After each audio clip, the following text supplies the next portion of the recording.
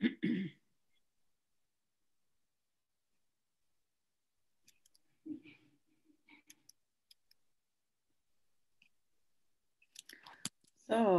welcome everybody. We are now live on YouTube. And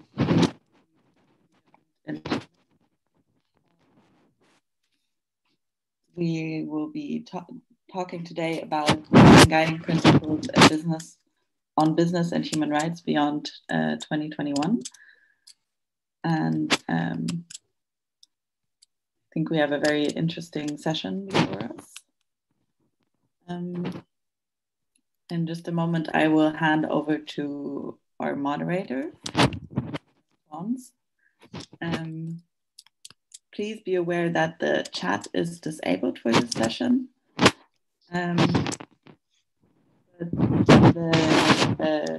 If you have any questions, there will be a Q&A later on, and please pose your questions in the Q&A box.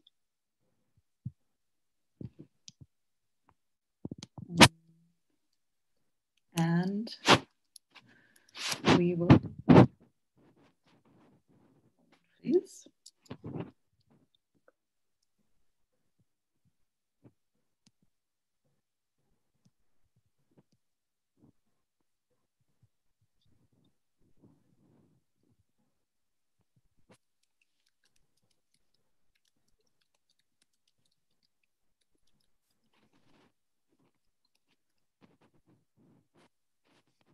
Oh.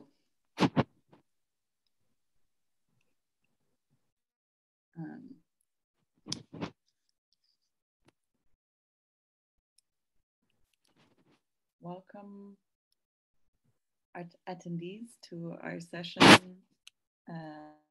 on UN guiding principles on business and human rights beyond 2021. I will hand over to our moderator, Michael, in just a moment. And I think we can start the session now. Matthias. Matthias Tons, welcome. Thank you very much, Vanessa. Welcome to all of you. Welcome from the IW headquarters here in Geneva in Switzerland to this session on the UN guiding principles, what has worked, what hasn't, and what needs to be done. I know this is the last day of the forum. It is Friday afternoon. You must be tired after 3 days of online sessions and looking at the screen. So I really appreciate that you joined us for this session because it's an important topic. And I promise you, you won't regret spending your Friday afternoon with us. Why is it an important topic? The UN guiding principles are the authoritative framework on business and human rights. They are globally recognized as such. They have their 10th anniversary in June next year. So it is important to take stock to see what has worked, what hasn't worked, what are the achievements, what are the successes, but also where are the challenges and what does we need to change. We have here an illustrative panel. With us is Dante Pesce. Dante Pesce is the director of Think Vincular, a think tank in Chile, but he is also a member of the UN Working Group in Business and Human Rights. Dante comes and joins us from Chile, so I'm really grateful that he wakes up in the middle of the night to do that for us, and that is what we're knowing him for. Always engaged and always open for dialogue and speaking with stakeholders. So thank you so much, Dante, for that. With us also is Michael New. Michael New is the Director for International Cooperation at the China Enterprise Confederation, one of the 150 members of IW around the world. Thank you so much, New, to join us. With us is Tomoka Hasegawa from the Business Federation in Japan, Kaiden Ren. She's the Managing Director of the SDG Promotion Bureau. Thank you so much, Tomoko, to join us. With us also is Greg Chan. He is the CEO of PTC Outsourcing Indonesia, an SME in Indonesia, but he is also very much engaged in APINDO, the Indonesian Employers Federation, where we are proud to have APINDO as our member in Indonesia. And last but not least, we have Salil Tripathi. He is from the he is from the Institute for Human Rights and Business. He joined us from New York. Also for him, it is in the middle of the night. So thank you so much for getting up for us that early, Salil. We have been very much engaged as IRE with the IHRB, with John Morrison and with many of your colleagues on many, many different topics. We always appreciate how open the IHRB is to engage with business, to engage with Business Federation. So thank you very much for joining. I don't want to spend more time, just to, again, to encourage you to really use the Q&A function and ask your questions all the time. We want to make this interactive. This is your session, it's not our session. And we will look at this Q&A very carefully. And when these questions will pop up, we will bring it directly to the attention of the speakers, of the panelists. So with any further ado, Dante, you have been not only a member of the UN Working Group for a long time now already, so you have deep experience with the UN Guiding Principles. The UN Working Group has been established actually to promote the uptake of the UN Guiding Principles. But before already, many of us know you very much from your engagement in the ISO 26000. So you are a really long-term veteran when it comes to business and human rights. I would even argue you are the one person everyone thinks of when it is about business and human rights. So thank you so much for being with us. You are engaged in a project and developing a roadmap for the next 10 years of the UN Guiding Principles. So for us, it is really important to see on the one hand, what are your experience about achievement and ongoing challenges on the uptake of the Guiding Principles, but also what are your plans within this project? So over to you, Dante. Thank you very much, Matthias, and everyone from the audience and the colleagues that will be presenting jointly. I know some of you already, so hello from very long distance. Actually, I'm in the absolute opposite from Beijing, more or less. But exactly at the other side of the world. And so it's 2:30 in the morning, 3:30 in the morning right here. Well, thank you very much, Matthias. The first thing that I want to say is that well, you already introduced the guiding principles on business and human rights, and you rightly said that on July 1st, the Working Group on Business and Human Rights will initiate a full-year process to evaluate the uptake and the lessons learned from the first 10 years, and to produce a report to the Human Rights Council, understanding the dynamics, understanding the obstacles, understanding the achievements, and where we have fallen short. And we will also present to the Council and to all stakeholders around the world a roadmap for the next 10 years to come and beyond, and trying to learn from the experience, but actually project into the future.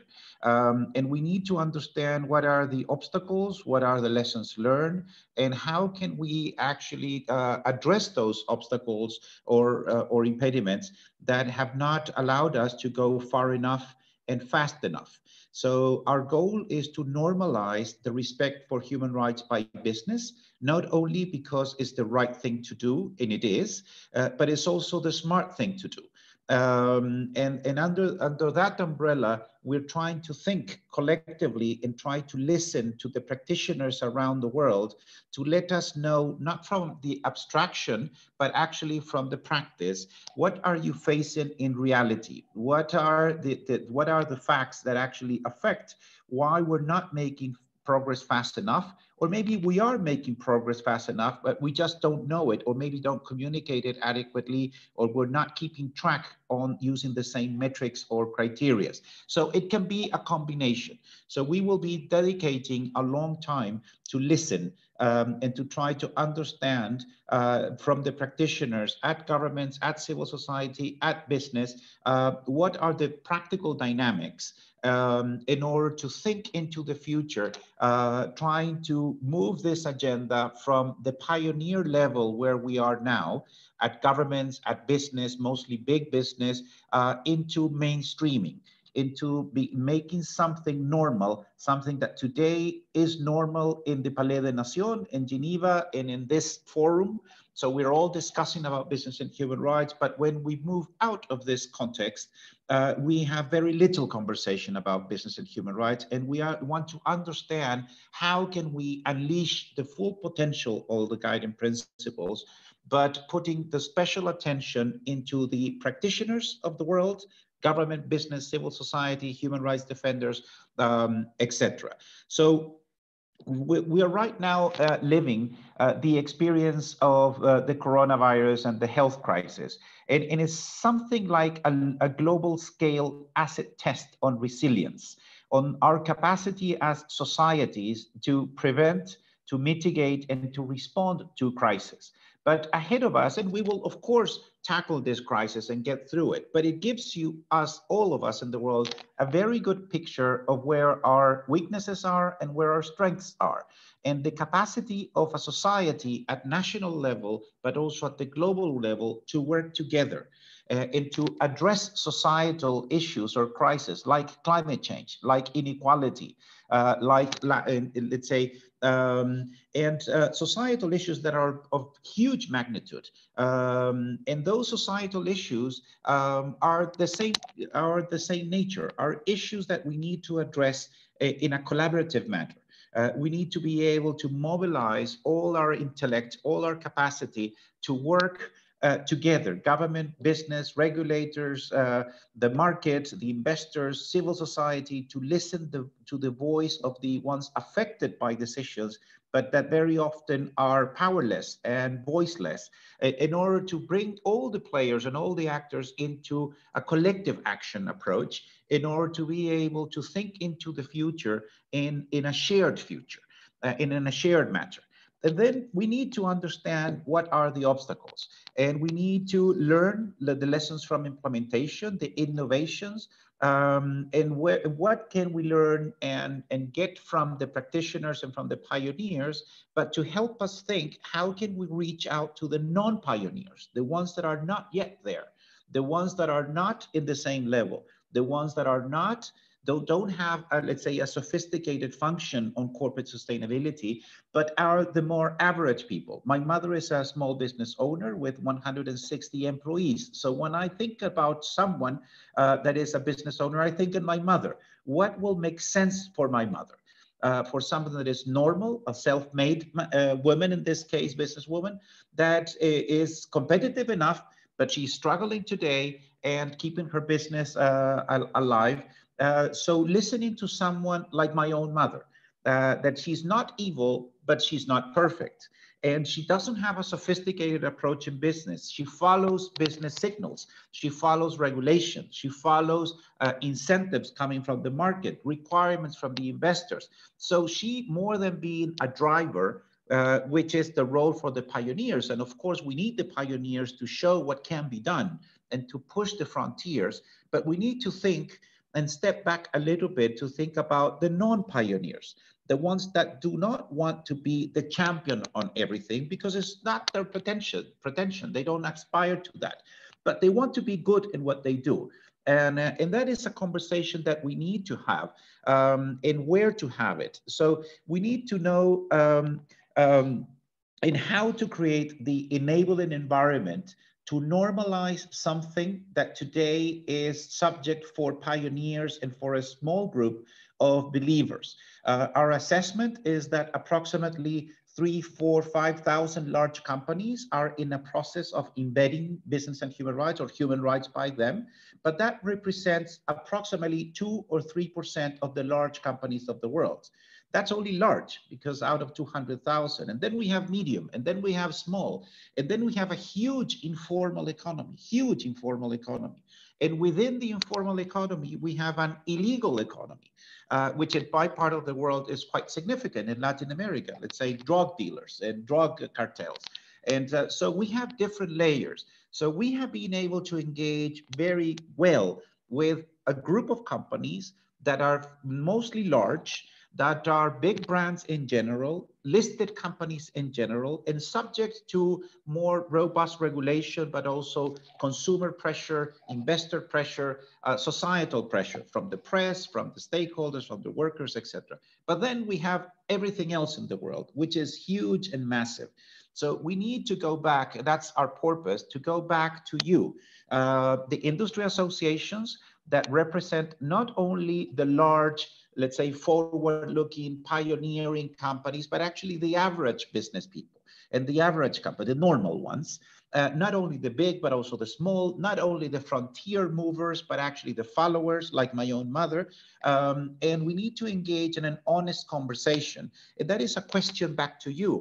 Where is the safe space to have an honest conversation about challenges, about obstacles, about lessons learned, to help everyone else, regulators from the government, civil society, us that are leading this process, to understand what are these dynamics and how can we do better to move from the pioneers to mainstream, to move from some that are actually ahead of the curve, and we applaud that and we welcome that, of course, because it's the learning platform.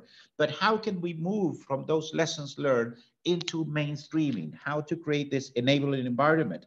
How to create a smart mix for regulation and incentives?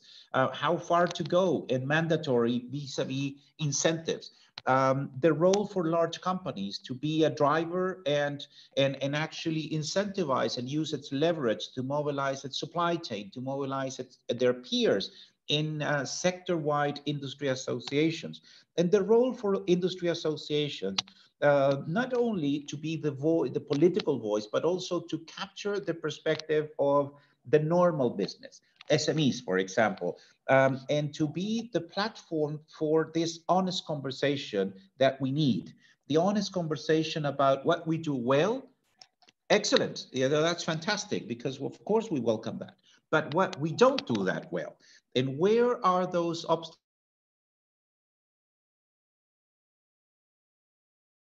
Sometimes can be the investors, but very often it's just because we don't talk to each other enough, and we don't spend enough time listening to each other in order to be able to, in order to be able to address those challenges. So the industry associations, 10 seconds role, and we have stated this many times in the engagement with IOE and Geneva and in many other settings, regional settings as well, is to set the expectations, set what is the expected behavior for the members, set perhaps the requirements, help to set targets, and link those targets to performance and on the ground, being able to facilitate the monitoring of the progress made, and to be able to capture the lessons learned and to serve as a platform for knowledge management in order to really play a role to push this agenda, not replace the practical experience that business have to have on the ground, but being able to capture and to consolidate that information and that knowledge, which is extremely rich, and be able to use that knowledge in order to influence the shaping of the world and our future strategy. So we welcome this opportunity. This project has been already announced in public, the next 10 years project. That we're going to have a launching event on the 7th of July. IOE is going to be speaking in that global event for this launching from 3 to 6 p.m. Central European time on the 7th of July. And we really appreciate this opportunity to be able to have a dialogue with you and us and me and my colleagues, not as the experts that are meant to know everything. We don't know everything. And you know better than me, much better than me, why we're not doing enough progress or enough speed, what has been working well, what has not been working well, what a smart mix means in terms of regulation and government incentives, and what is the design that we have to build in order to unleash the full potential of the guiding principles. And with that said, thank you very much again for the invitation, and I give the floor back to you, Matthias. Thank you so much, Dante. That was really great, and we really take on board what you asked us to do as Industry and Business Federation. Indeed, IOE is deeply involved in the roadmap we want to develop. We are very eager to engage because the business and human rights agenda is part of our key priorities. There's one question directly to you, Dante, which I want to pose to you. There are many, but I'll start with one. Is there any country in the world which has most effectively implemented the UN Guiding Principles? So can you name a country where you think they have done the job particularly well? And then there's a second aspect to this question, asking about extraterritorial impact for companies. So can you 2 minutes, 1 minute, elaborate on that? Well, you put me in an uncomfortable position, but actually our reports name some countries that are ahead of the curve.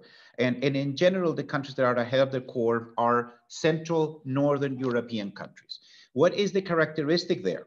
Of course, it says a lot that there are small countries. Well, your country is actually doing relatively well, Matthias, Germany, and it's not a small economy and country. But let's say, what do they have that my part of the world, Latin America, doesn't? And there is social dialogue. There's much higher level of trust.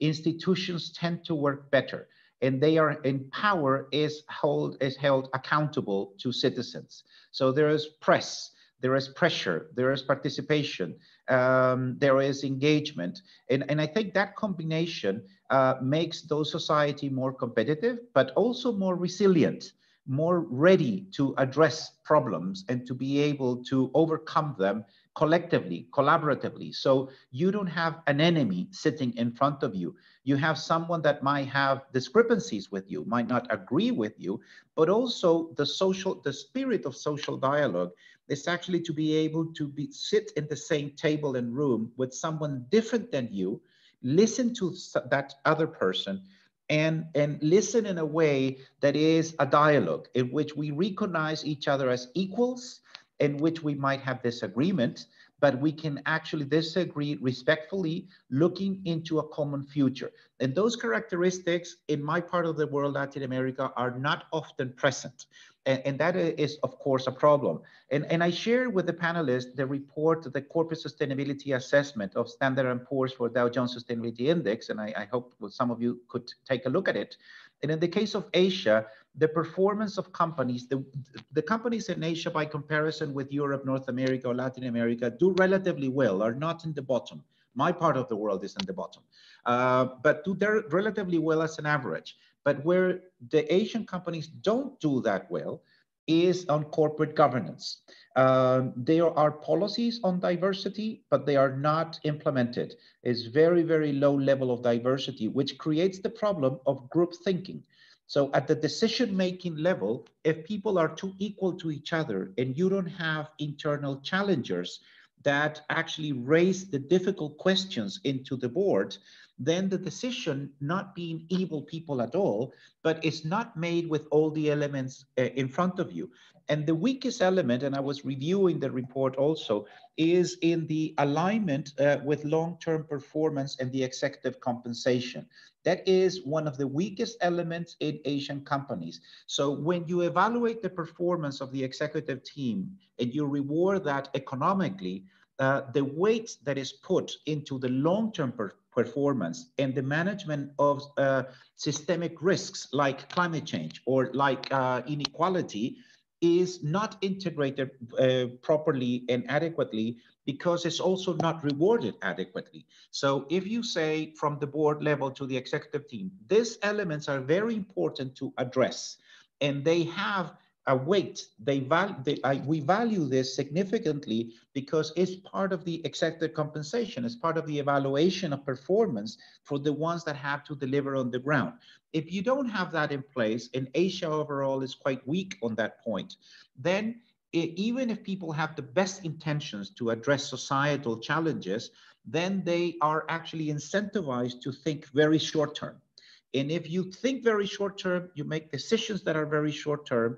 And the big elements and the big challenges of our society, let's say climate change or inequality, are of a magnitude and a perspective in time that are not addressed properly in the short term. So we need to actually unpack this reality, look at the data that we have, look at the data that we don't have, and have this space for an open and honest conversation on what the evidence is telling me and what can I learn from that evidence, not to finger point and send someone that, let's say to embarrass someone, is to be able to learn and to understand why we're not making progress fast enough.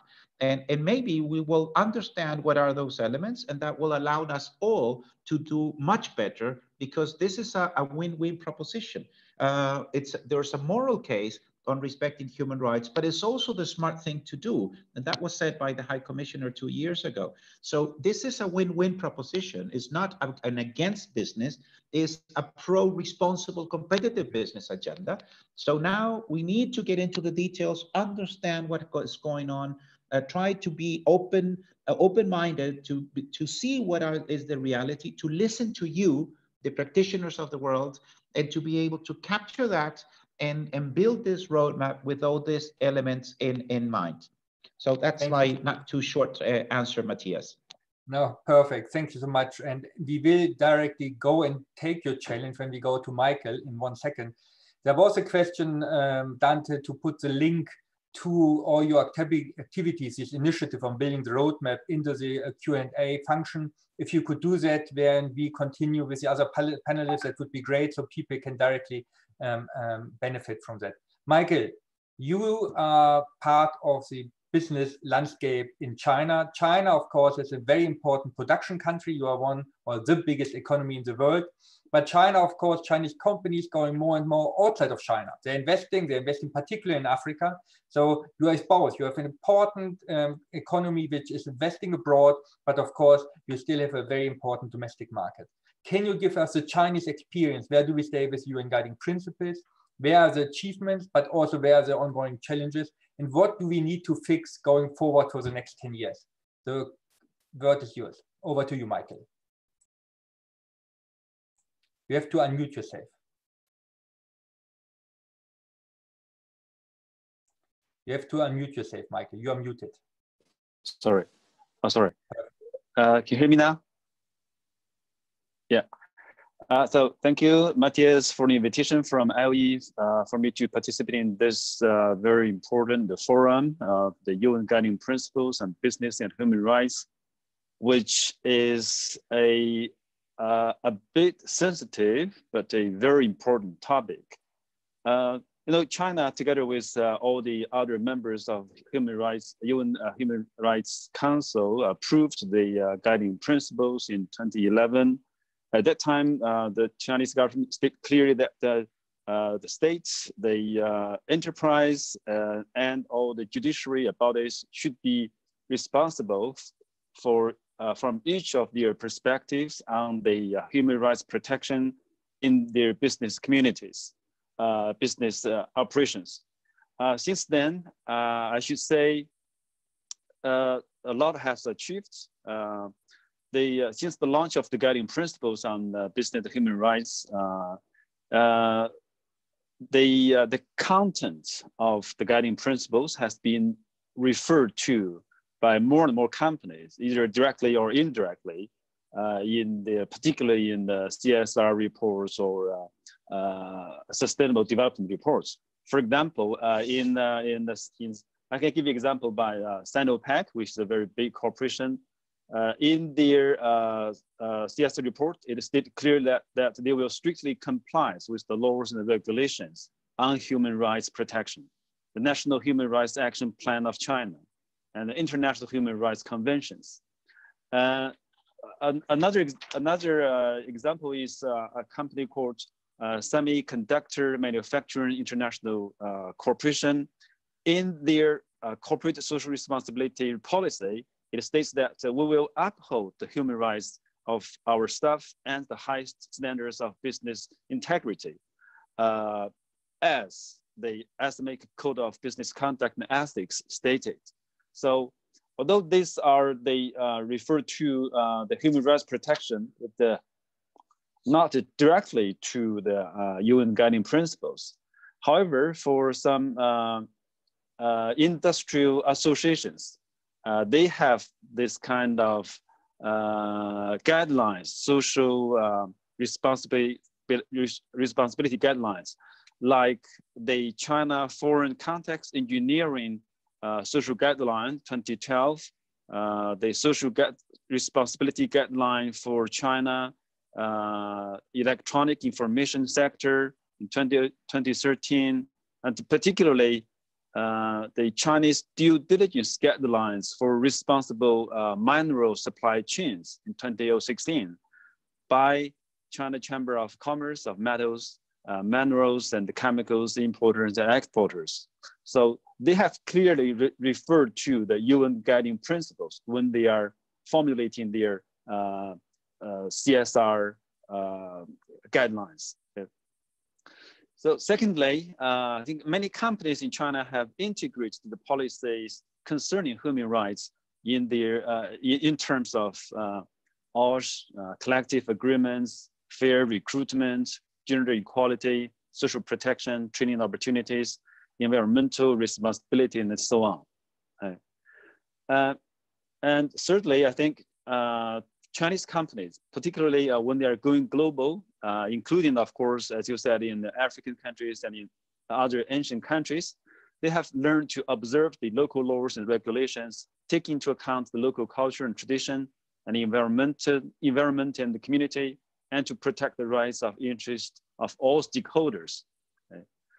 Of course, as the employers organization, CEC always advocates the government for favorable business environment and has been a very active social partner in promoting enterprises to create more job opportunities, to build harmonious industrial relations, and to protect the legal rights and the interests of workers to fulfill their corporate social responsibilities. And as you may also know that the UN Global Compact China Network is based in CEC. Also, many companies realize that respecting human rights benefits their business financially and socially. As Dante said, it's not only the right thing to do, but also smart thing to do. So particularly in image building, and particularly when they are going global or doing international business. So I think these are some of the achievements so far the UN Global Compact, UN Guiding Principle and Business Rights have achieved in China. Talking about what has not working or the gaps, I think there's still a lack of awareness and recognition of UN Guiding Principles in China. There is no special national policy on implementing UN Guiding Principles in China so far. So there are specifics of guiding principles have not been clearly stated and fully practiced in companies, such as the requirement on policy statement or due diligence. So this only a few companies have done that. Secondly, there are difficulties for large companies to monitor and ensure that all suppliers through the whole value chain and all the clients to follow the rules and regulations as the company have stated. For SMEs, as the guiding principle stated, less capacity remains the major hindrance for them to implement the guiding principles to a large extent. And next, I think for companies, they may have different priorities regarding the specifics of human rights at different development stages, taking into account the reality of facing the company. For example, when we are facing the global pandemic like COVID-19. So many companies have to make a choice between survival and the closure. So that's why Chinese government always gives top priority to the right to survival and development. Looking beyond 2021, I think what we should do is, first thing is awareness raising needs to be promoted among business community about the UN guiding principles and human rights, so that gradually the principles will be naturally integrated into the strategy of the company, or as Dante said, change from pioneering to mainstream. Secondly, I think technical assistance should be enhanced for companies to put the principles into practice, and preferably with some cases of best practice. For example, I heard from the previous speakers yesterday or the day before yesterday about the Coca-Cola company. They have doing the due diligence among the whole supply chain. I think that's a very good example, which can be shared with other companies to follow, to learn from. Right? And with the technical development in digitalization, business may be transformed, resulting in both job opportunities and challenges, like for gig workers or contract workers. So informality and the problems of social protection and social dialogue. So this should also be addressed in the future with enough preparation for human rights protection. Thirdly, supply chain management in terms of human rights protection will remain a difficulty unless more specific requirements are provided and international cooperation are enhanced, particularly when globalization itself facing new challenges. At the same time, of course, favorable business environment should be maintained and improved, not at the cost of human rights protection to any extent. Right? And thirdly, to formalize in the informal workers, particularly in developing Asian countries, which are likely to be exacerbated by a global pandemic like COVID-19, are very important for the protection of the rights they deserve. Okay. Lastly, I think to turn the soft law, human rights disclosure and due diligence into hard law and international treaties legally binding will take more time and greater commitment for more stakeholders. So in short, I think a lot has been achieved, but more remains to be done in the future. With that, I will stop here. Thank you, Matthias. Over to you. Thank you so much, Michael. That was very specific, so on the point. So that was great. Thank you for that. Michael, I want to directly follow up with two questions, actually, which you might merge. You mentioned the problem of supply chain management and the challenges many companies around the world, that's a global problem, right, face to monitor their supply chain and to encourage the suppliers to take up the UN guiding principles. The question now, would it help to have a UNGP ranking where countries are ranked according to the implementation, what they're doing? So a company would know better and understand where are the risks when going into the country. Question number one. And question number two to you, Michael. In China, do you have information which are the sectors which are the front runners when it comes about the UN guiding principles? Which kind of companies are the front runners when it is about implementation of UN guiding principles? So these are the two questions. For 30 seconds each. Thank you. Thank you, Matthias, for the question. For the supply chain, as I said just now, if we can, learn from the best practices of companies like Coca-Cola, it will help us a lot. I know some large companies are, following or observing the guiding principles, either directly from the UN guiding principles or from the local laws in China or in their investing countries. But it's really difficult for them to, to control the supplier's supplier. So that's, difficulty for the large companies even. And for the smaller companies as a supplier, they have the difficulty of survival or sometimes closure to choose. So that's a very difficult thing to do.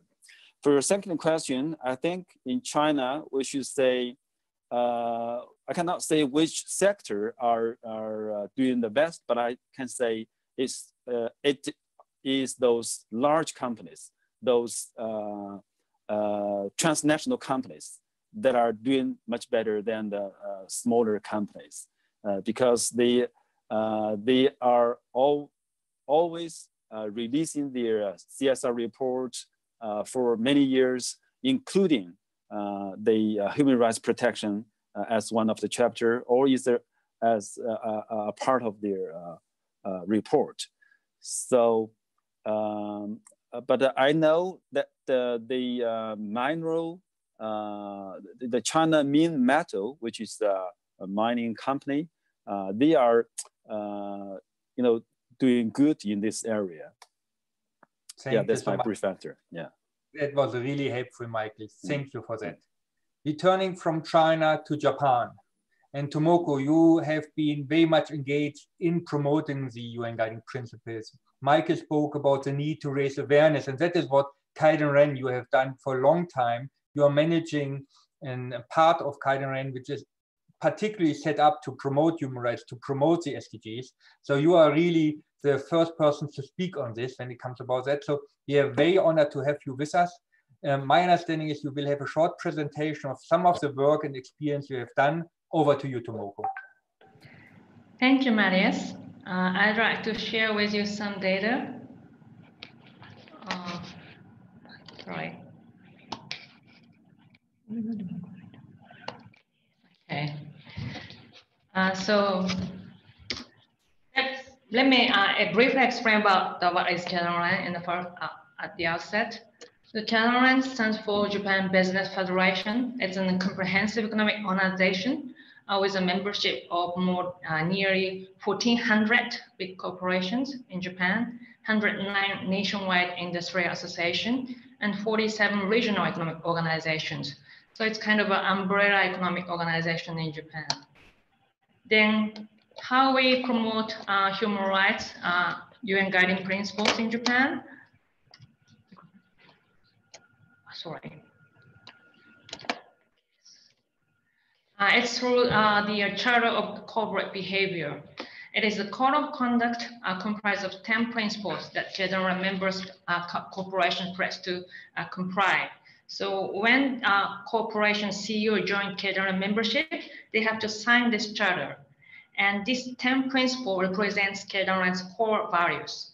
And in the Article 4, this requires all the Kaiden-Ren corporations to conduct business that respects human rights and of all persons, and understand and respect internationally recognized human rights, and clarify policies to respect human rights.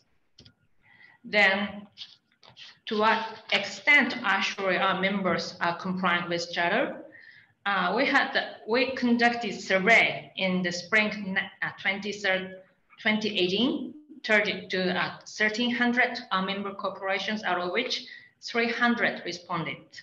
And more than 80% of our respondents stated that they already developed or are planning or starting to develop policies to respect human rights. Then, okay, we have to change the, okay.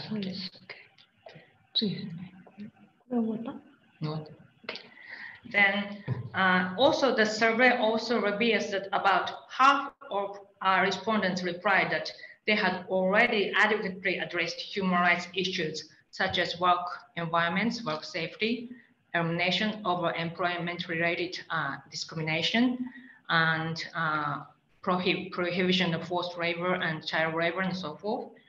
And they already adequately addressed these human rights issues and within their value chains. However, they also replied that they need to strengthen or upgrade their efforts to address all these issues. Then specifically on UN Guiding Principles.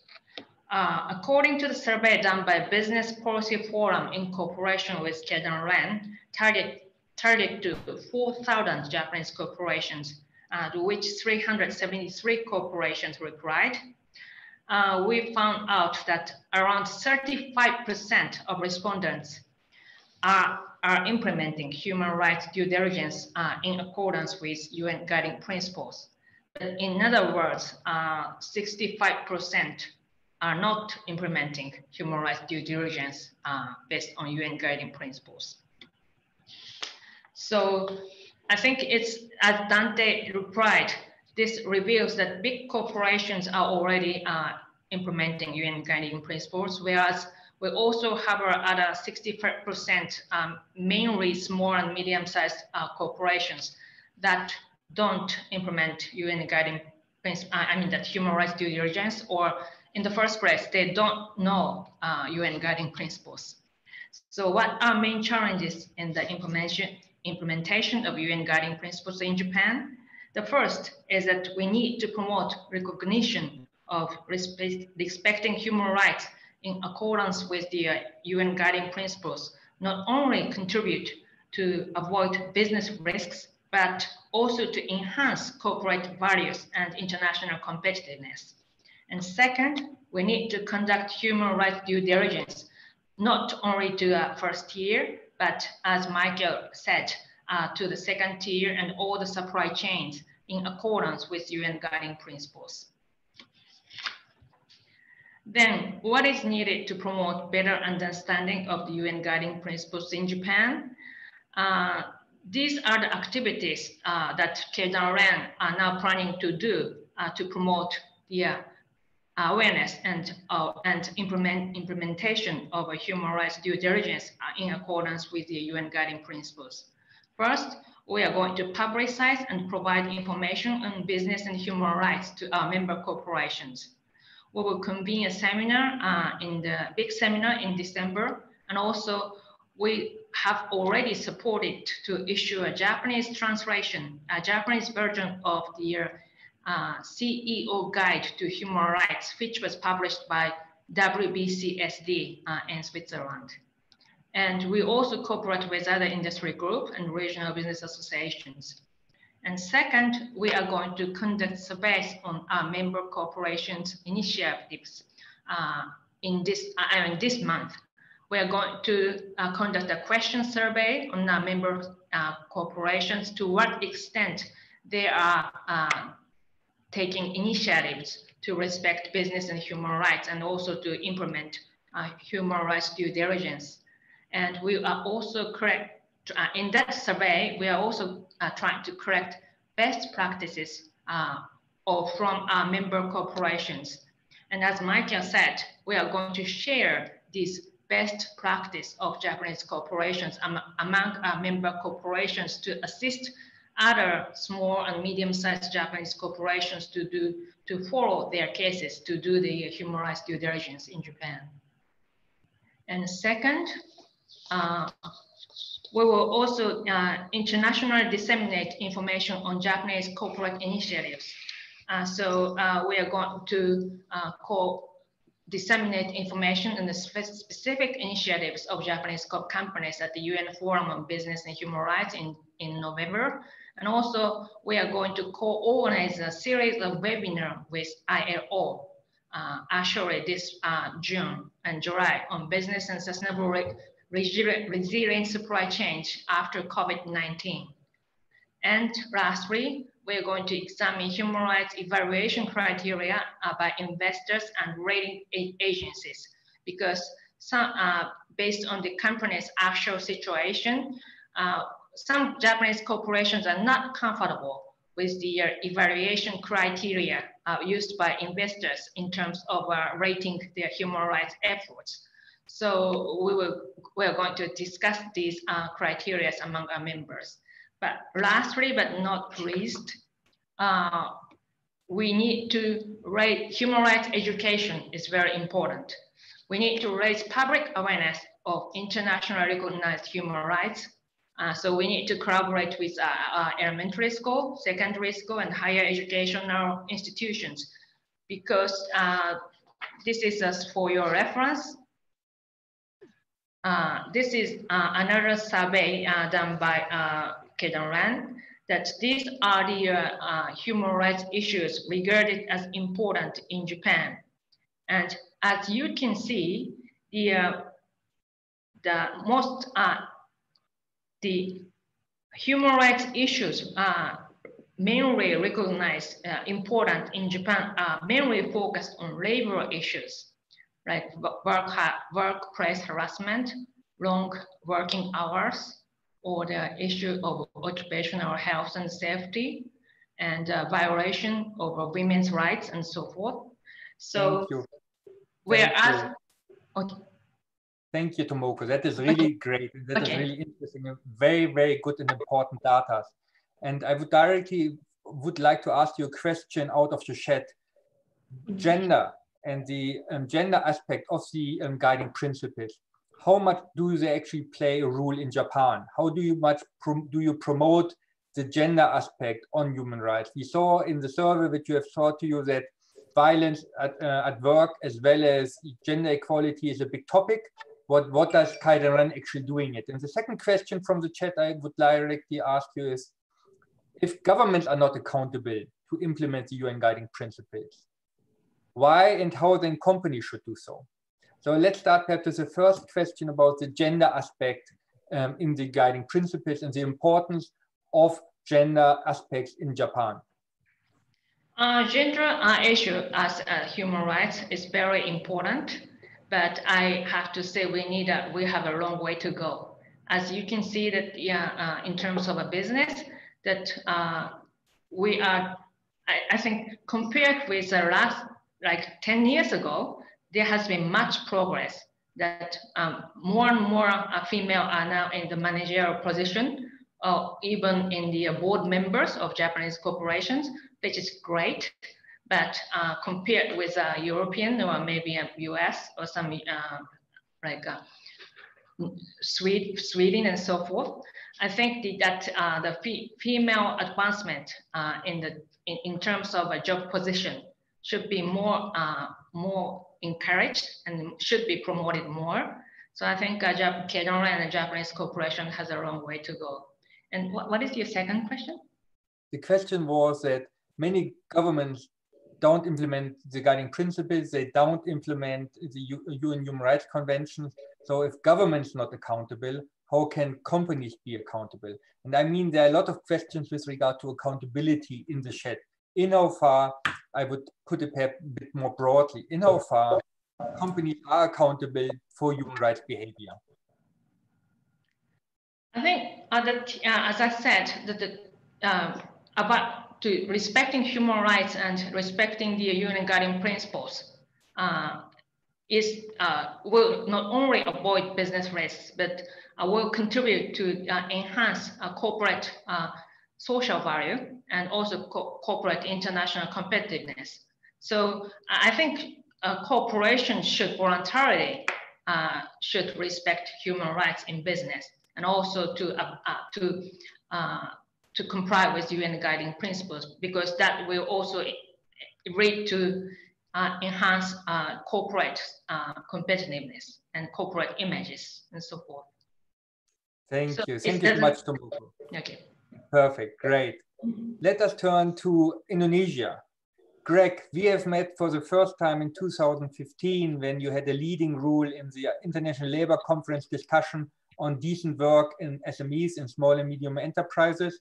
You yourself are an entrepreneur, you have an SME, which is focusing particularly on human resources and staffing services. So you have direct experience, but you also play a leading role in APindo, the National Employers Federation of Indonesia. So you have both really the perspective of the entrepreneur, but also the perspective which comes wider by your engagement in the industry federation.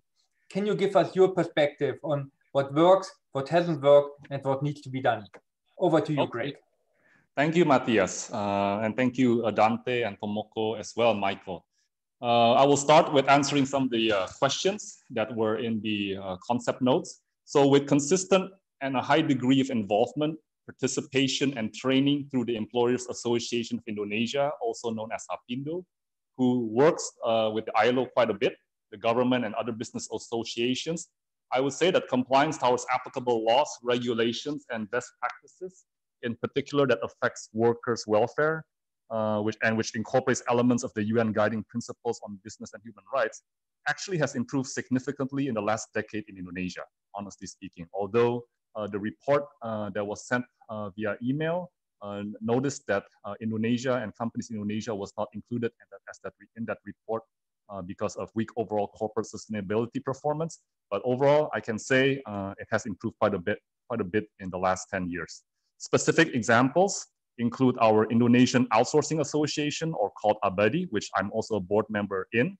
It consists of many recruitment companies, HR companies, outsourcing firms, call centers, IT outsourcing companies, etc. Now, having been established in 2009, they have adopted the ethical guidelines now from the World Employment Confederation, and that would be the umbrella organization that would be like the IOE of our business sector. as a standard for all its members to follow. Now, if we compare and look back a decade ago, so let's say around 2010, the priority of the association was still capacity building or so. And 5 years ago, when we tried to introduce some of these ethical guidelines, there was still resistance from some members to adopt such ethical guidelines. But now it's already an accepted standard of doing business properly, which means outsourcing and recruitment companies commit to not charging fees to job candidates, to not deduct employee salaries outside of statutory requirements like tax or social security contributions. And many members now sign on that commitment. Abadi, also working through APindo as a recognized employer organization on industrial relations, work with the government now on initiatives and policies and manpower regulations on a regular basis now. So all the socialization, social dialogue, training through the ILO, through IOE and many other organizations to push through the UN guidelines has definitely had a positive effect, trickle-down effect to an organization such as ours. Now, as a majority of Abadi's members have reached a high level of statutory compliance, Abadi is now also working partner with the government social security and pension provider for employees called the BPJS Ketenagakerjaan, or translated into English, BPJS Manpower. And when an outsourcing company is delinquent on their accident and death insurance premiums or social security and pension contributions, Abadi is actually contacted now to check if the company in arrears is an Abadi member, which is a really good progress compared to just 3 years ago. Up to early this year, Abadi members are acknowledged to be 100% current on all statutory payment obligations to BPJS Ketenagakerjaan or Manpower. Unfortunately, now this is to answer a question on the challenges and risks and what can be done better to make this mainstream, as Dante opened in his speech earlier.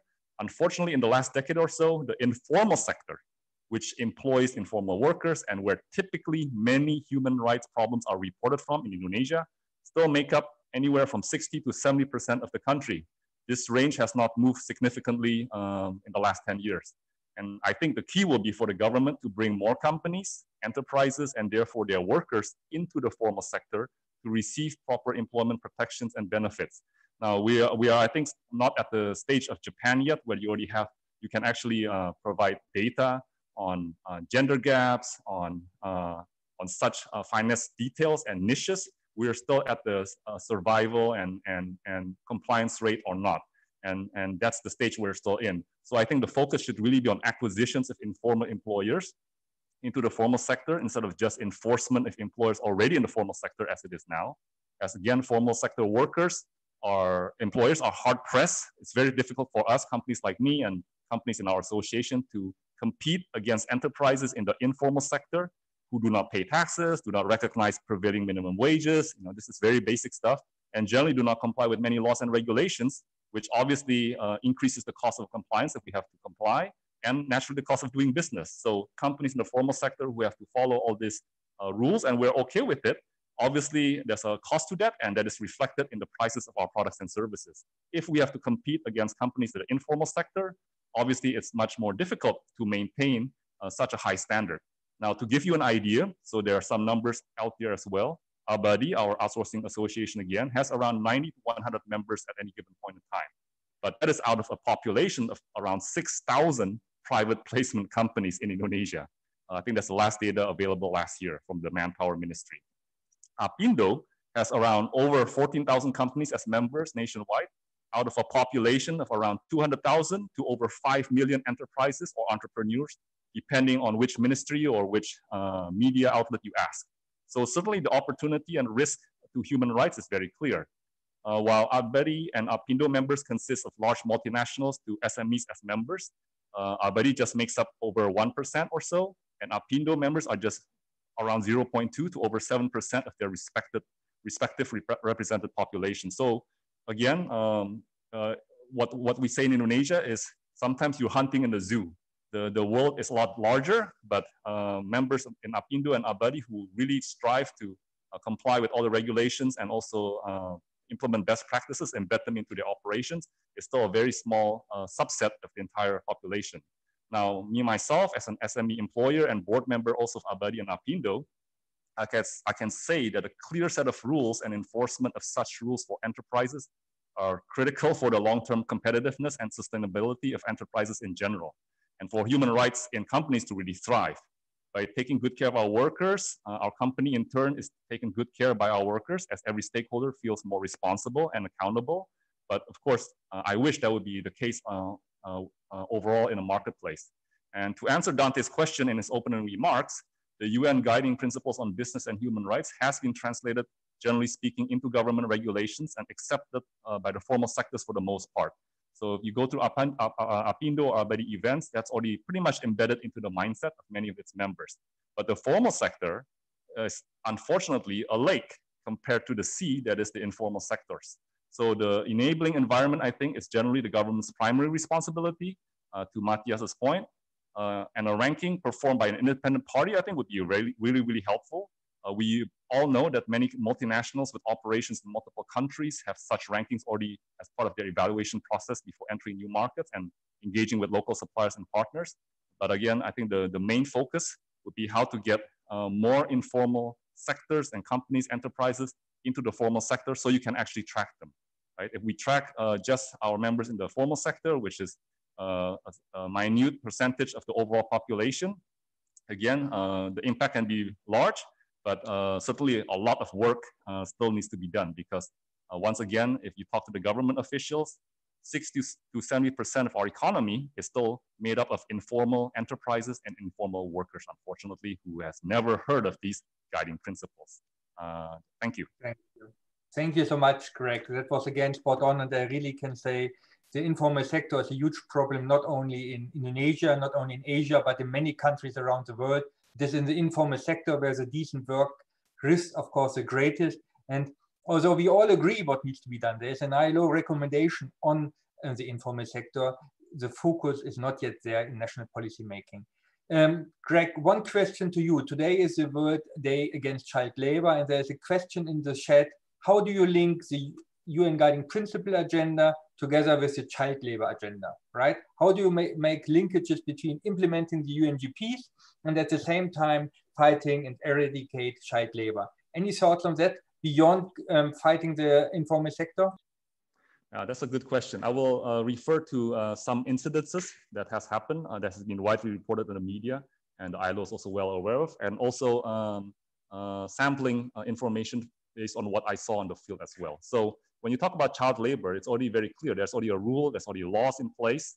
They are very clear as to the minimum age to actually work full-time at a company. It's 18 years old, so it's clear. Many companies are aware, and so they completely avoid that. That's a non-issue in many cases, in almost all cases in the formal sector. Now, I take you guys back a few years ago. There was a big case where a lot of workers in the informal sector, or they use a shell company that's properly established, but it's actually a shell company to employ forced labor from overseas, migrant workers, and also some child laborers as well, unfortunately. It was well documented. It became a huge case in the ASEAN region, not only Indonesia, because some of the forced migrant workers came from neighboring countries, and then it was resolved. But on a day-to-day basis, I can say that when I visited one of our beautiful islands in Indonesia, as a tourist, as a local tourist, I was with my wife, with the tour guide. We were sitting and having lunch, and then I saw a bunch of children playing, working in a farm field. Right, there's like maybe 10 to 20 kids or so, definitely below anywhere between 7 to 15 years old. They're just working, and I asked them. I asked the tour guide, what are they doing? And they said, well, they're working part-time to help the farmer. I said, well, doesn't the farmer have workers? Well, the farmers cannot employ full-time workers. The adults are all going to the city. The young teenagers and young adults are moving to the big cities to find work. So they need helping hands. So they would pay some small income to children of their neighbors to help out in the farm. Well, and to me, of course, the question would be, is that violating child labor rights? But if you talk to the farmer, then you'll say, well, then you don't get your rice, your grains, because there's nobody to help out in the field. It's a win-win situation. It's not affecting their homework. They are working only after they return from school.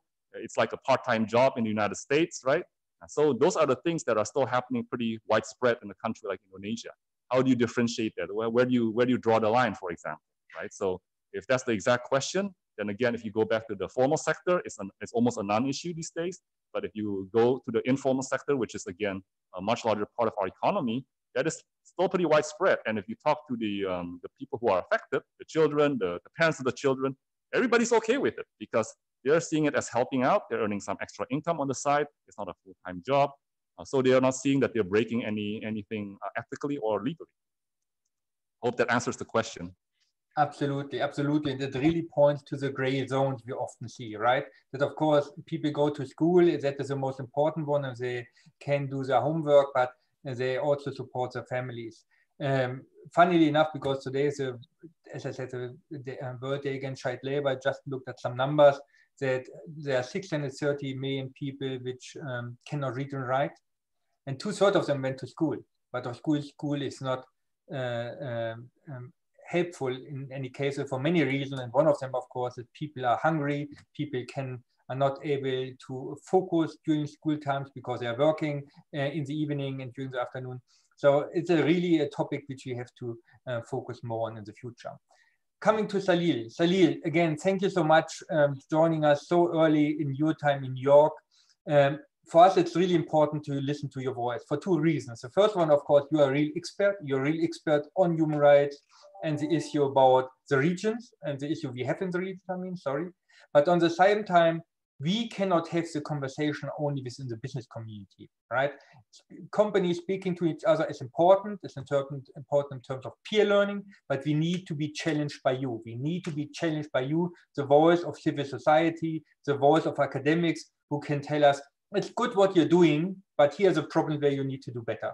So the question to you also, what are the successes so far? Where do we do good as business? But where are the challenges? And going forward for the roadmap, what do you see needs to happen in the next 10 years? So Salil, thank you again, and over to you. Thank you so much. Yeah, thanks a lot. And it's been fascinating listening to everybody. And yes, the coffee has kept me going. So it's now 4:30 in the morning here in New York. So yeah, 10th anniversary, I think, is a very good time to take stock of where we are. It's a good time. It's a good number. It's a good way to look at where things stand, how far we have come, and what we need to do to get it better. Now, have the guiding principles work? While we've all been talking, I've also been keeping track of the questions, and there's a pattern that's emerging in those questions. So I will try to refer to some of that in my responses as well. So first of all, there is a lot to be proud of. If we were to take a stock of the companies that have adhered to principles by having policies, 20 years ago when I started this work at Amnesty International, it was very hard to get companies even to accept the idea that you need a human rights policy. They said, oh, but why do we need that? We have human resources policy. We have a corporate social responsibility policy. Why do we need human rights policies? We do now know that there are lots of companies that have the policies. When Global Compact started, there were only 50 companies. Today, there are 7,000 to 8,000 companies which have at least claimed to adhere to the principles. Due diligence is a phrase that has moved beyond the legal and financial compliance into the human rights phase. More and more companies are attempting to do the assessments. They are joining initiatives. Conferences like this take place. There's greater awareness of the national contact points. Conversations are increasing. Many of us meet in Geneva every year at the UN Forum, and it's a fantastic opportunity to hear what people are doing and so on. The working group has been extremely active on some of the cutting edge issues. There's a greater awareness of human rights defenders. Companies are speaking up for them. Companies are saying we will attend trials. They are promising not to do what are called the SLAPP, the strategic legal action lawsuits against them. There's much greater awareness on gender, on LGBT rights. The Black Lives Matter movement has shown that race is an important issue. Companies are stepping up on the climate issue, on environment. And even after COVID, a lot of companies have acted very well. So that's on the plus side. That's very good. But there's always a but, right? Otherwise, we wouldn't be here. Otherwise, we would have declared victory. And, I would have been sleeping and you would have been having a nice party somewhere, and which is all great, which is exactly what we should be doing. But we are not in that situation. Just in the last 10 years alone, if we look at Asia Pacific, we've had some horrendous instances. We know the tragedy of Rana Plaza in Bangladesh, where a building collapsed and 1,100 people died there at that time. I don't want to go into finger pointing and blaming and so on, but it was a horrendous incident that did occur in South Asia. We also know of disasters of huge magnitude that continue to take place. Companies which are dealing with the COVID crisis, some of them have acted in a sensible way, especially in countries which do have good social and environment and social protection systems in place by having furloughs and so on. But in many places, people have just been let go without any recourse to what they should do. The most horrendous crisis again was in India, where a lot of migrant workers had to walk home and some of them died in the process. Some of them have gone back, may not return, and so on. People who are in the so-called gig work, which is supposed to give a lot more flexibility, are far more vulnerable. If you look at the ILO decent work agenda, if someone is working as a ride-sharing driver, if someone is a delivery person for a company, they are in vulnerable situations. Who an essential worker is? The whole coronavirus crisis has told us to look at it again with fresh eyes, because what we thought of as an essential worker, a scientist, and all of that is important, and they could work from home, but we couldn't have functioned, if grocery deliveries didn't come to us, if we didn't have pharmacies delivering drugs to us, if we didn't have people stocking meat in the right way in the meat packing industries and so on.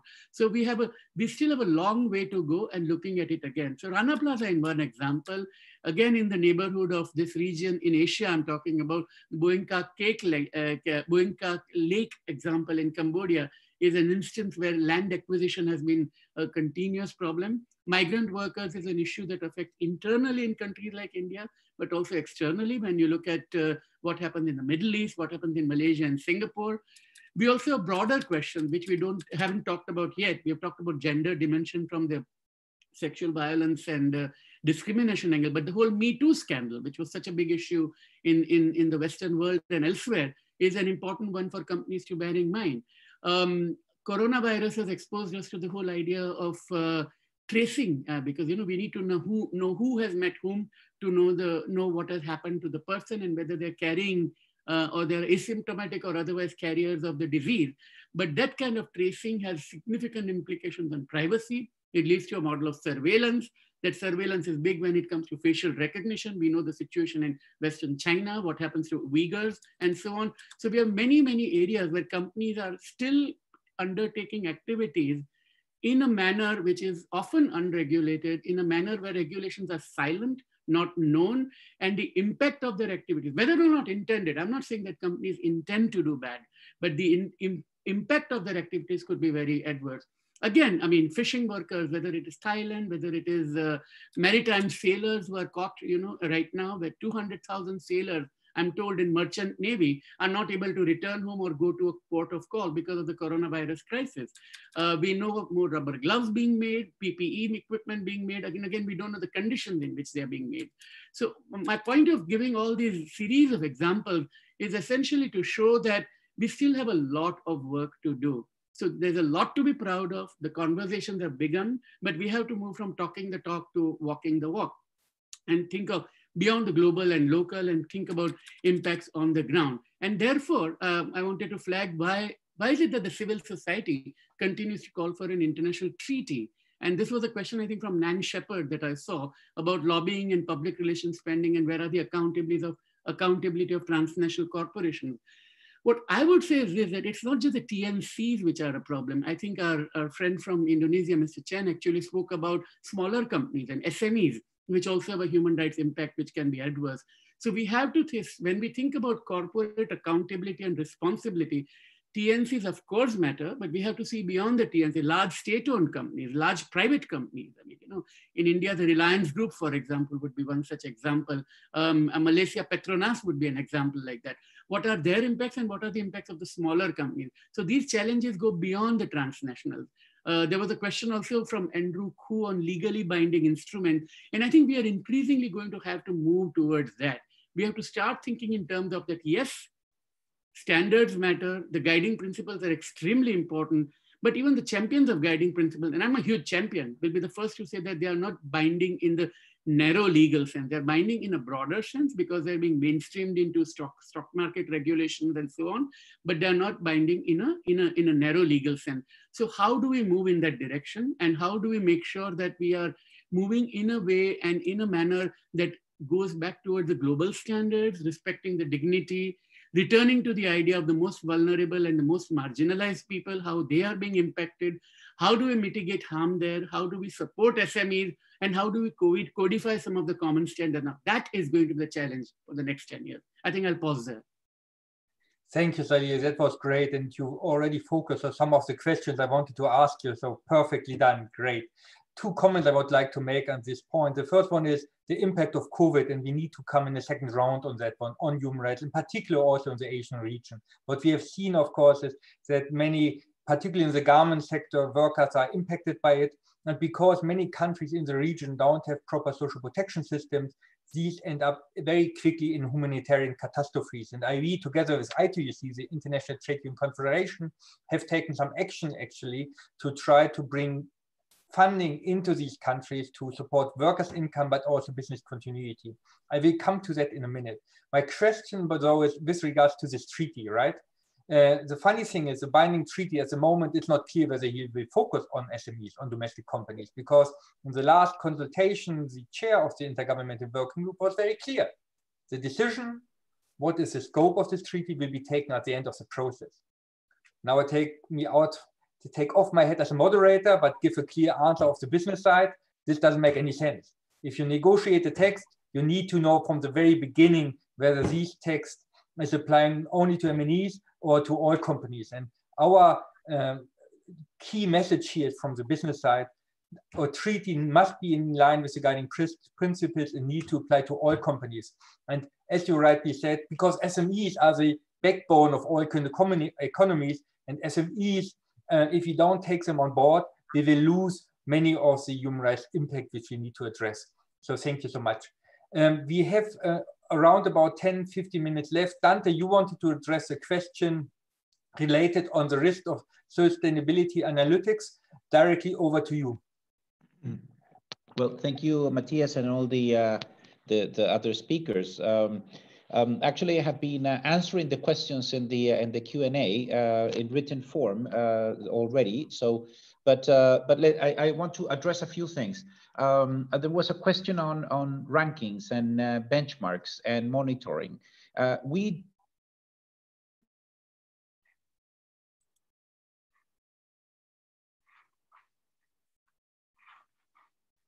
Dante, we are losing with a small secretariat, but we welcome these benchmarking agencies, risk analysts to step into this field and to collect data, to provide analysis, to do the crunching of numbers, and to show and to compete in that market. So we welcome the different players wearing their different hats to step into the monitoring, the learning, the lessons learned, the data analysis, etc. And we, of course, we give the floor for them to participate in our different settings, forums, etc. But we are not doing that. We will try to take stock on what is around there already. And of course, we welcome contributions. Since Tuesday this week, we have been out in the public making an open call for contributions, and contributions can be on substance, but it can also be, let's say, on analysis, on data, on benchmarks, etc. So we welcome all players. There was another question about if the roadmap that we're thinking about is one global roadmap or there are going to be region-specific approaches. And the answer is yes, there will be region-specific approaches. And we will be conducting consultations around the world. We have planned a number of them in Asia already with UNDP as a partner. But I heard from Tomoko in terms of Keidanren, of your plans for December. Those are opportunities to piggyback in that we will be really, really happy from all of you in the audience to get invitations to engage. Because as I said at the very beginning, we want to listen and we need the help of everyone on the ground because we want to give voice to all stakeholders in a balanced manner, but we need also to be piggybacking on opportunities for engagement. So we welcome invitations, and of course, we're coordinating with Matthias from IOE, but many others as well, from civil society, from unions, from industry, other industry associations to do that. So very welcome. On tracking on progress, there are a few questions around that: child labor, gender. We have difficulties to track progress, as I said, and it's linked to benchmarking, etc. So, but we want more players, let's say university research centers, risk analysts, or analysts of any kind, to step into this field. and to collect data, to analyze it, and to help us learn. But we do see a very important role for the industry associations, and all the speakers mentioned that already, which is providing the space for an honest conversation. Let's say a 20% time to celebrate achievements. And of course, we do have achievements. And I fully agree with Salil that we are making progress. Otherwise, we won't be having this conversation, actually. So we are making progress and we are pushing this agenda forward. So that's to be happy. But then the 80% of the conversation is try to understand what are the underlying obstacles and where we can find the triggers to unleash the guiding principles to its full potential. Understanding as a win-win proposition. And for that, we need you. Because we don't have all the answers. Yeah, we can analyze, we can look at it, we can listen, but at the end of the day, we need things to happen locally, and the local agenda has to be owned by the local players, you and all your respected stakeholders, and that is a conversation that we want to make it happen. We need to make it happen, and we're willing to engage with all of you on that. On other elements and questions asked, I already answered in written form to the persons that were asking, or maybe it was in the public domain. I really don't know. But I did provide answer, let's say, to SMEs. Not much on that level. Actually, I said we need to listen to SMEs and we need the associations and the larger companies to allow us to put voice or to give voice to the practitioners of the SME world. It is clearly a gap. And surely, as some of you already mentioned, that it is a gap on the informal economy, because we have a constructive, positive dialogue and progress being made on the high end of big brands, sure, and they are a few thousands and they are making progress. But then we have the rest of big companies, the state-owned companies, which are huge and numerous around the world, which is an expression of political will of governments, actually, medium, small, micro-enterprise, and then the huge informal economy, and within the informal economy, as I said already, the illegal economy, which is let's say an uncomfortable conversation to have, but that is clearly part of the equation, and not to be blind that doesn't exist, of course. We need to put light on all the elements and all the challenges that we face and try to together, collectively, address them incrementally, but on higher speed and scale. So thanks again, Matthias, and all of you for the invitation, and very happy to remain engaged with all of you.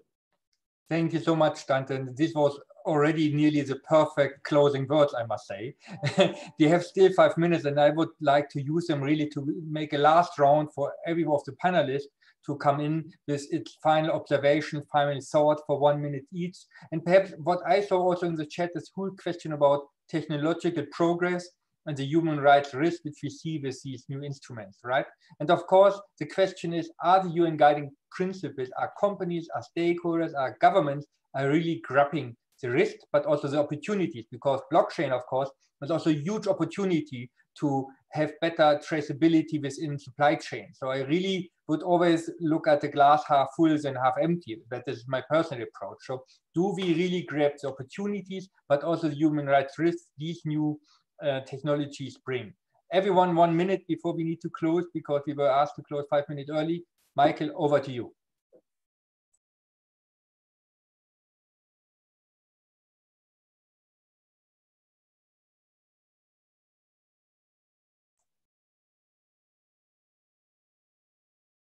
You have to unmute yourself. Michael. Oh, sorry. Yeah. How is it okay now? Yeah. The new technology, particularly with the digitalization, has a great influence on the job opportunities and the forms of work. As I said, with the creation of new opportunities for gig workers, they are facing the problems in social protection. So as a deficit. So that will be need to be considered in the future. And also, I want to say that the human rights education, as I forgot to mention, as our colleague from Kindanren mentioned, is also a very important topic that we need to focus in the future. as a conclusion, I want to say a lot has been achieved, but much more remains to be done in the future. So we need to make more commitment and work together for the protection of human rights in the future as a business. Yeah, thank you. Thank you. Tomoko, you already heard that Dante will join your event later on in the year on the guiding principles. So I would really, keep him on that. Don't let him from the leash. He has committed another night, which will stay up. Tomoko, your views and your final thoughts. Okay, Kailangan is promoting the idea of a society 5.0, which is the new society that utilizing the cutting edge technologies like IoT, AI, and also together with the human imagination and creativity to solve global issues. So I see it as a great opportunity to use this AI or the cutting edge technologies to improve human rights due diligence or worldwide. It can improve the supply chain management. So I think there is a great opportunity for us. But I also agree with Matthew that there is a long way to go. So we have to collaborate. The partnership is very important. Thank you. Thank you, particularly also for the call for partnership, because many of these issues are, of course, systemic issues where you need collective action, where one company will not be able to solve it. One company will not be able to look at child labor, forced labor at the farm level when it is somewhere sitting in Tokyo, New York, or Paris. Greg, your final thought on perhaps also a word on new technology. In light of the what we discussed earlier with rankings, I can say that our government loves rankings, and we are also challenged to move up in the rankings. So with technology already available, I think it would be great if we can have a ranking system that's viewed by all, that we can compare to ourselves and to Asian countries, other ASEAN countries, and our peers all over the world. How we have moved up from a formal sector of only 30% to hopefully one day we can actually switch it around and the formal sector can make up 70% of our economy. That would be great. And to see that progress on a yearly basis, how many companies are entering the formal sector workforce, economy, how many workers are then entering into the formal economy as a ranking and as compared to other countries, like how we are tracking coronavirus infections now through Worldometer. I think that would be a great tool for all of us to aspire to. Thank you, Greg. And Salil, your final thoughts and also your take on new technologies. Yeah, no, absolutely. So technology is a great issue. It's a topic of perennial fascination. 3 quick takeaways. You have mentioned blockchain. Blockchain is great for tracing commodities. I'll be very, very skeptical when it is being used to trace people. That's one thing we need to bear in mind. Although it may seem advantageous, it may have huge consequences which are bad for human rights. Second part is the issue of data. I mean, yes, it's very good to know who might be infected to coronavirus and trace that, but it's not a very good thing to know if a worker is trying to organize workers in a peaceful, legal way to form a trade union. So what you are tracing and why, and technology in surveillance, that becomes important. It is also important about who has the data, who controls it, how long it is kept for, what use it is being put to, and when it is being destroyed. So these protocols have to be in place. Otherwise, it creates a surveillance state. And we know from the past, whether it is Germany in the 1930s and 40s, and what Pol Pot did in Cambodia in the 1970s, that can be very, very bad, that kind of technology in the hands of a government which does not intend to protect rights. And finally, artificial intelligence, the point that Tomoko brought up. And again, it sounds very good, but my understanding, and I'm no technologist, but my understanding of technology is that what artificial intelligence, it very smartly understands what we are doing. It very smartly understands that and replicates it and comes up with a more efficient outcome. Now, we know from the fact that Amazon, which is working and tried to implement it for recruitment as a tool to identify candidates, it started getting only white males as an example. And that's because the biases that were inherent in the system were multiplied.